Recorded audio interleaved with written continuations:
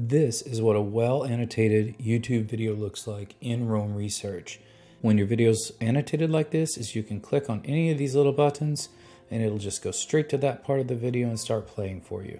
You can open it up, leave notes, and it's a wonderful way to capture and take notes on video content in Roam Research. So we are going to need a little extra code. It's going to be this one here called YouTube Mods. This is all located on something I call the graph template, which I've shared publicly, and I'll leave a description and a link in the show notes. I ingest a lot of video content, and this has become an important feature to me of the use of my Roam Research graph. It's October 23rd and I want to watch this YouTube video and I want to take notes. The creator of this video has done something really nice for us. They've created these video chapters. So instead of just watching the video on YouTube the way most people would, we're going to click share and we're going to copy this link. We're going to take this link over into Roam Research. We're going to make a time block and then I'll paste in watched YouTube video. I'm going to click this little button. And it brings this in, and you can see these little rounded edges. That's a feature of this particular plugin. It is not a Roam native feature. Then I'm going to indent underneath here. This is the magic. You remember I said that the YouTuber did a nice little bit of work for us. So we're gonna go and we're just gonna copy these chapter points. And then we're gonna come over here and I'm gonna hit Command-Shift-V because I want them to come in clean with no formatting.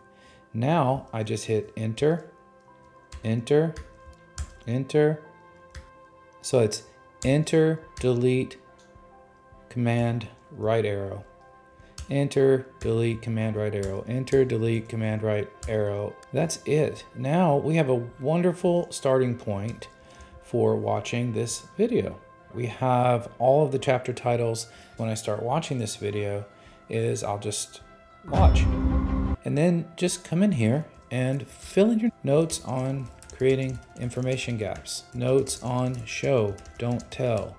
What you've done is you have when you come back later and you say, oh gosh, notes on creating information gaps, you just click here, it'll take you right to that spot in the video and you can watch it again. This is super useful. I said I would show you where to get the code for this. I have something I call the graph template, and I'll put a link to this in the show notes. In the graph template, I have shared this page with the public. So that is the link I'm going to get you. In this page, there's something called YouTube Mods. I did not write this. This was written by C3 Founder, and you can go check out the code on their GitHub. But what you have here is the necessary CSS and the JavaScript. What you'll do is you come here, you hit Escape, Command C on a Mac, and then you'll go back to our graph, and you can see that I've already done this here.